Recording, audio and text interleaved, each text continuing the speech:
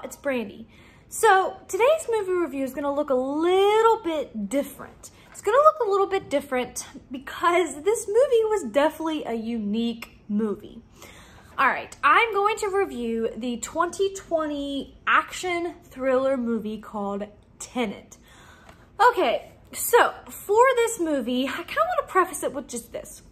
The director was Christopher Nolan, and I wrote down a list of his movies that I actually didn't know that he directed. Great movies. The Dark Knight, The Dark Knight Rises, Interstellar, and then of course Inception.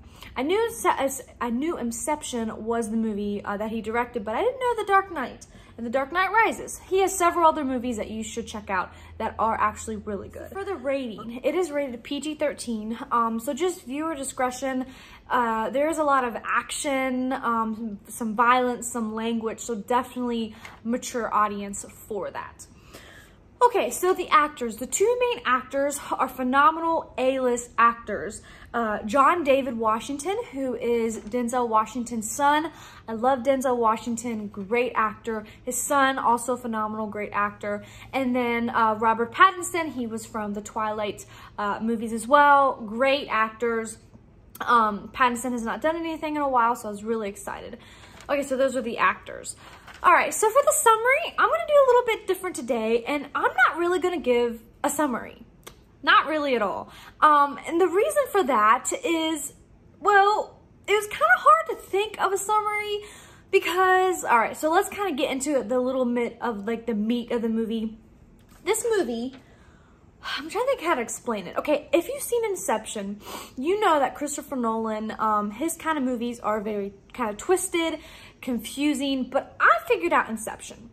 You know, let's just say there's either you're gonna be one of two different types of people by the end of the movie. A, first type of person, your brain is gonna hurt so bad from trying to figure and think about the whole movie and figure out the movie. Or B, the second type of person, you're gonna leave the movie theater and you're gonna be like, what the heck just happened? So after this movie, I was in the ladies' room and I was like talking to ladies in the bathroom and I'm like, what happened? I was a little bit of both, A person and B person on this. You know, for this movie, the action, the violence was great. The actors were great. But it was just all over the place with the plot. You know, it was just all over the place. You know, kind of a quick summary. The two main actors are trying to save the whole world from going into a World War III. Think about Inception, but then like kind of on steroids of like going to the future, coming back from time, and I don't even know. It was very kind of just all over the place.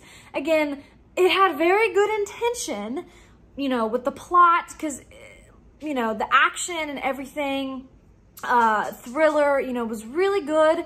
But like I said, the plot was just really confusing. I wish they kind of did a lot better job summing it up and not just being all over the place. So I would rate this movie a 6 out of 10. I gave it a little bit higher rating just because, like I said, the actors, it had good intentionality of the plot, but it just was confusing.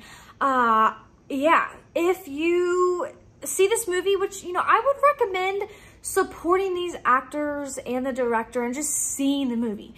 If you see the movie, which, like I said, I hope you support them anyway, let me know with your comments. What did you think? Were you the type A person where your brain wanted to explode by the end of the movie, or were you just really confused?